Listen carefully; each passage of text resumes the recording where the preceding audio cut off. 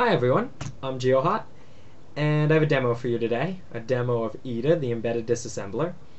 And this is the new EDA, EDA 2.0, which has a completely new code base, which has been written in the last 2 weeks.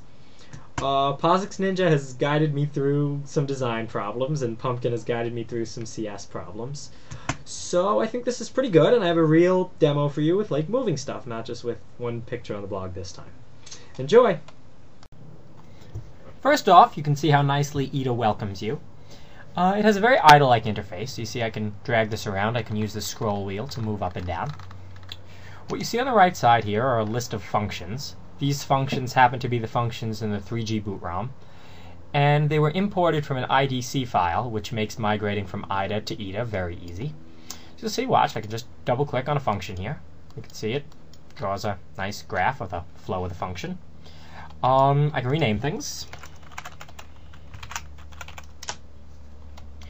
And I can follow branches.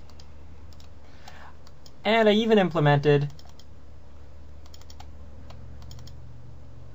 the gliding like IDA, which I thought was a very important feature to implement. So you can see the line drawing algorithm isn't so good right now, but I hacked it together this morning. Shouldn't be easy to clean. Shouldn't be hard to clean that up. So this is a very small feature set of what EDA is eventually going to be capable of.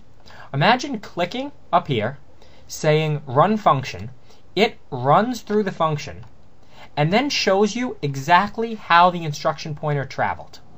Not only does it show you that, but I can click on any instantiation of an instruction and view the entire state of the system, registers and memory at that time.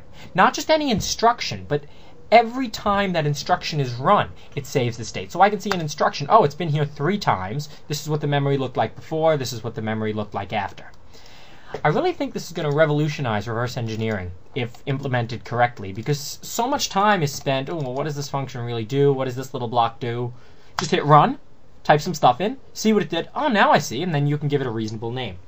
So yeah. This EDA is all open source. Check out the entry on the iPhone wiki just under EDA. Or if you want the source code, go to GitHub. It's geohot/EDA-reversing. If you're good with C++ or good with JavaScript, we need you.